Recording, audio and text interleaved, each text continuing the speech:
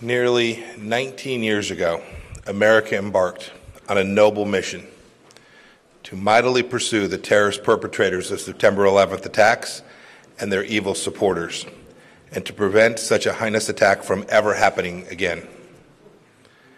We've achieved great things. We've ensured Afghanistan isn't a haven for terrorists who can attack us, and we have bettered the lives of Afghan people, for which we are very proud.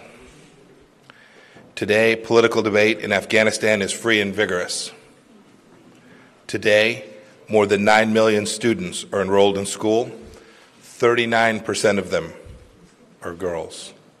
Today, more than 57% of Afghans have access to basic health care, compared to just 9% in 2002. And Al-Qaeda today is a shadow of its former self. We have decimated its leadership, and now have the Taliban agreeing that Al-Qaeda must never again find safe haven in Afghanistan. But just as Afghanistan today isn't the Afghanistan of 2001, the world of 2020 isn't the world of 2001 either. Today, the United States faces national security challenges that weren't even imagined a few years ago, from Iran, from China, from Russia, and elsewhere. President Trump has recognized this new reality. He also saw that our sacrifices and gains in Afghanistan and realized the hard truth that a comprehensive, inclusive, durable peace could only be secured by the Afghan people themselves.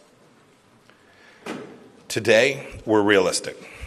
We are seizing the best opportunity for peace in a generation, built on the hard work of our soldiers, diplomats, businessmen, aid workers, friends, and the Afghans themselves. Today, we're restrained. We recognize America shouldn't fight in perpetuity in the graveyard of empires if we can help Afghans forge peace. And we have respect. We believe that the Afghan people are ready to chart their own course forward. Today, following the first ever week-long break in fighting in nearly 19 years, I'm proud to announce that the United States has secured separate commitments from the Islamic Republic of Afghanistan and the Taliban to hold negotiations for peace. Very importantly, the U.S.-Taliban agreement entails a promise from the Taliban that terrorists can never again operate from Afghan soil. We make no mistake. The chapter of American history on the Taliban is written in blood. They've killed many Americans, NATO allies, coalition partners, and many Afghans. I'm just as angry over 9/11 as I was the day I watched Al-Qaeda knock down the Twin Towers on TV. Our valiant service members, intelligence warriors, and world-class diplomats who have served in Kandahar and in Helmand and all over Afghanistan know firsthand what I mean. They know what I mean exactly. And we know exactly who we're dealing with. If the Taliban do not uphold their commitments, President Trump and his team will not hesitate to do what we must do to protect American lives. If, on the other hand, the Taliban abide by their promises, the United States will undertake a responsible, conditions-based troop withdrawal. That withdrawal means that our men and women in uniform will incur fewer risks, our financial burden will be eased, and our brave troops will return home.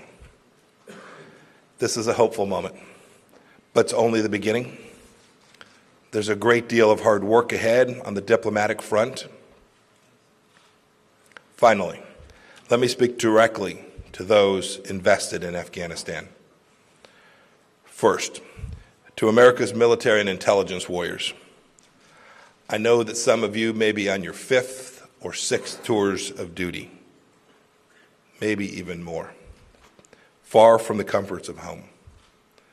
As the CIA director, it was my honor to join you in dealing blow after blow to this vicious enemy. Many of you wear black and silver bracelets in tribute to your brothers and sisters who died, so that your countrymen might live in peace and security. We will not squander what they and you have won through blood, sweat, and tears. You've kept America safe alongside our allies and Afghan partners. You've helped give the people of Afghanistan this opportunity for a brighter future. Second, to our NATO allies and other coalition partners who have sacrificed right alongside of us, we will continue to look to you and to all countries which support these agreements to help maintain this nascent peace.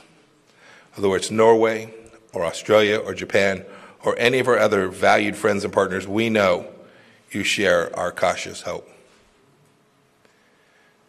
To Afghanistan's neighbors, including Pakistan, we thank you for your efforts in helping reach these historic agreements and make clear our expectation that you will continue to do your part to promote a peaceful and prosperous Afghanistan so that the country and region can reap the benefits of lasting peace.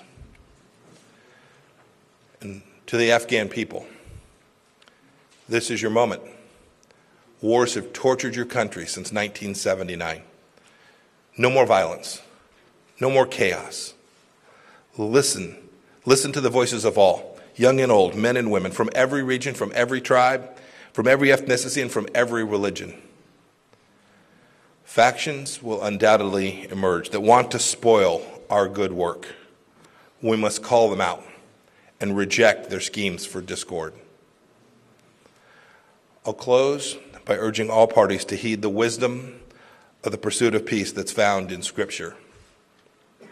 Whoever of you loves life and desires to see many good days, keep your tongue from evil and your lips from telling lies. Turn from evil and do good. Seek peace and pursue it. Today we've sought peace. We will continue to pursue it. Thank you, and I'm happy to take a few questions.